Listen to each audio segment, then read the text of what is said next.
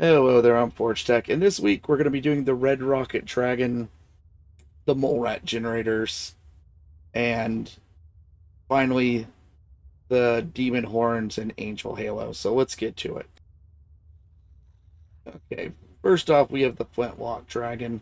Now, this is kind of your pipe gun feel design dragon. If you already use this weapon, it's a great looking design. Has the whole red rocket bottle over in the corner that's, I guess, for spare powder. And it looks very much like someone made this out of spare parts in a book about, flintlock weaponry. Now, you can see the little nicks and designs on it. I'll get in a little closer. And, it's even got this little spring kind of, I guess maybe like an impromptu recoil. But all in all, if you like the dragon as a weapon, really good looking design. Even has a little taped up handle, everything on it just screams, Fallout style. And it's, pretty solid overall. Alright, now we got the mole rat generators. And these are, I saw these in a data mine a long time ago, and they look so good. And they look even better now. They've got, I love all the electricity. I mean, this is your classic Fallout weird creation that you expect, like all of the weird, the flying butler with the open flame and buzzsaw and flamethrower. These are the things that are just half science, half, I have no clue what I'm doing, but they just look great. I mean, you can see all the little sparks, the mole rat running.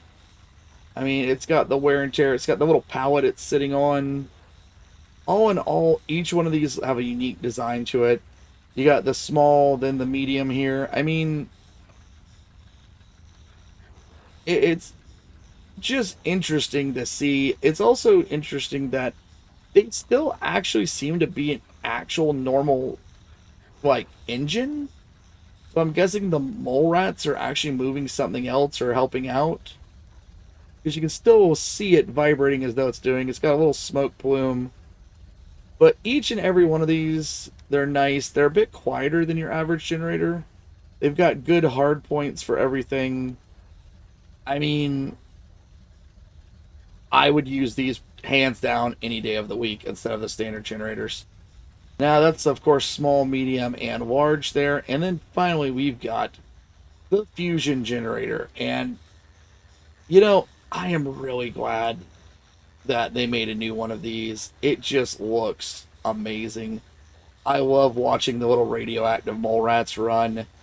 I love the fact it's got a little funny one that kind of rolls every so often. All in all, it's just a funny little thing that is just classic Fallout to me, It just really is a little bit nonsensical, and I've always really enjoyed that about Fallout. It doesn't always have to make sense. It's just sometimes about the fun.